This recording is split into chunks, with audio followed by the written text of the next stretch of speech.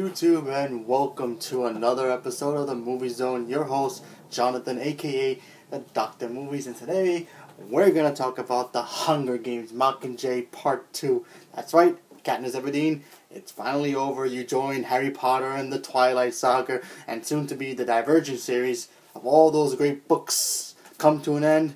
Now let's talk about your movies. Does this movie live up to the other ones?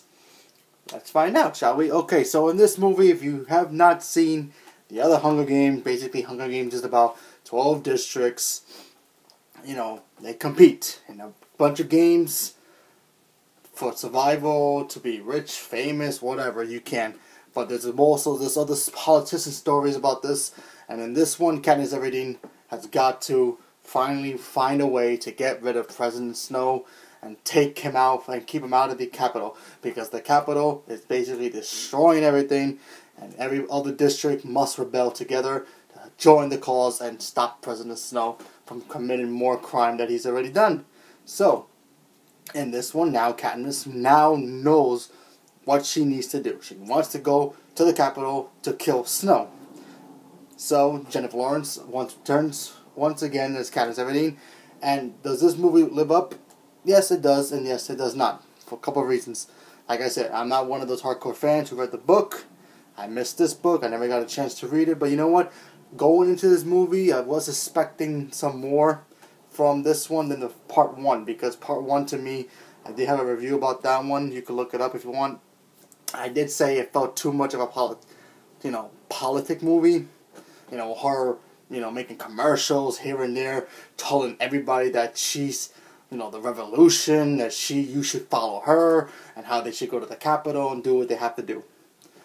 This one basically tells how now her mission is to go into the Capitol, but the Capitol, and of course President Snow has plans, has traps for Katniss and her team, and all hell breaks loose. So, does this movie live up? Sure it does. Couple of reasons. One, the pace is okay. I mean, there are some moments where if you have never read the book, you have to understand this pace. The pace is kind of slow, but yet that's a negative. But also it's a positive, because if you never read the book, how are you going to understand it? You know what I mean?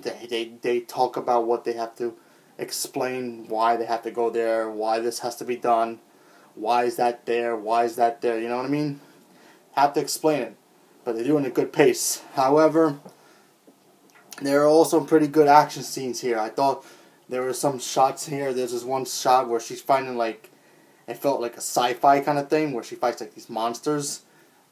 Very well shot, very good action scene, I thought it was. And then, the characters of the whole Hunger Games are in this. Most of them who are still alive. You have Peeta, you have Gale, you have Haymitch, you have basically President Snow. You have all of them here, and they all do a good job.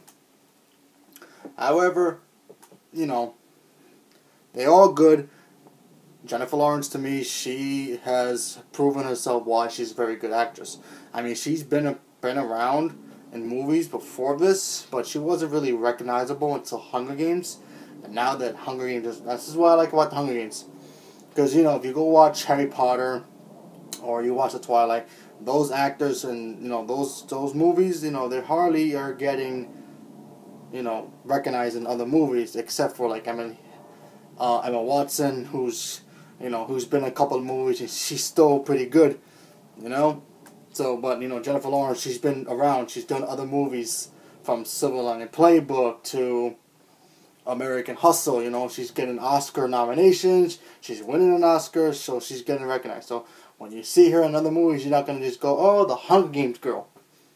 She's a very good actress, and she proves it here again that she is Katniss.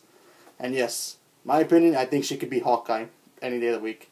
Green Arrow, that's a different story, but, let's just talk about that some other time.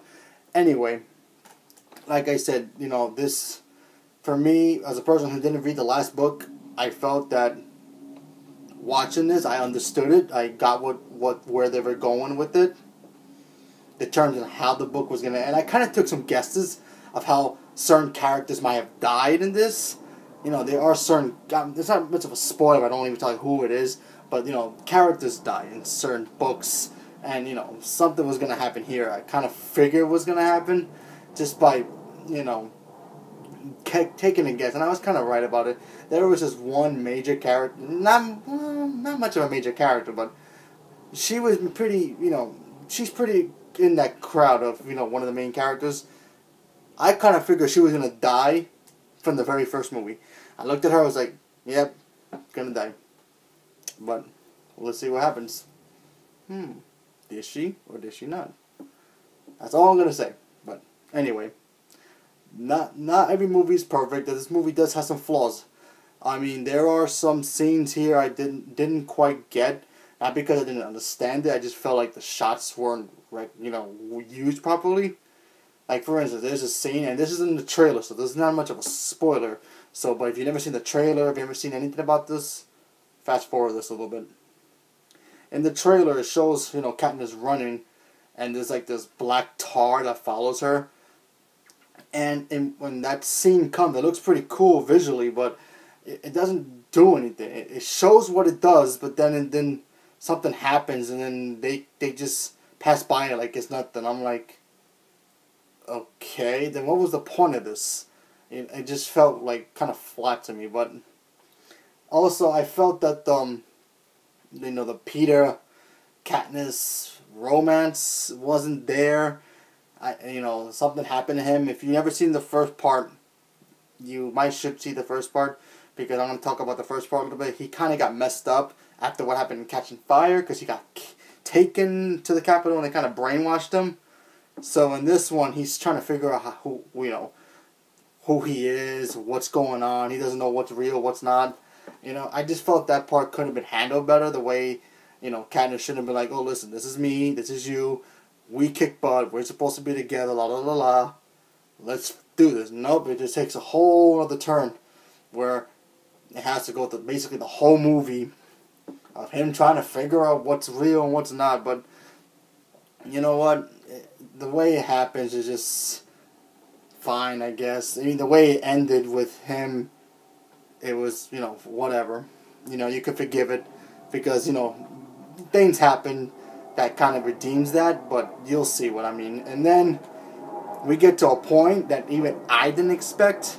Like, I didn't read the book, so like I said, I didn't expect this part to come. Big plot twist. I was like, wait a minute. They did just turn completely left. It's not a negative. This is a pretty good scenario. I was like, whoa. But then you get to the main ending. Where you see Katniss. She's about to do the main thing that you think she wants to do. And she's been talking about all in the trailers.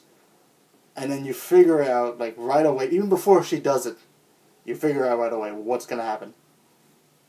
I mean, they couldn't hit that a little bit better. In my opinion, I felt like in the trailer they gave that away. I kind of figured it out from the trailer. I didn't read the book. I mean, I didn't talk to any of my friends who read the book and told me about this, but you know what? It was still good, but what can you do? I just still feel so sad that it's over. But you know what? Oh, speaking of things, another good positive here. If you're a Harry Potter fan and you watch this movie and you like Hunger Games too, look at this movie very carefully. Watch this very carefully. There are so many moments in this movie I felt like I was watching Harry Potter Part 2 all over again.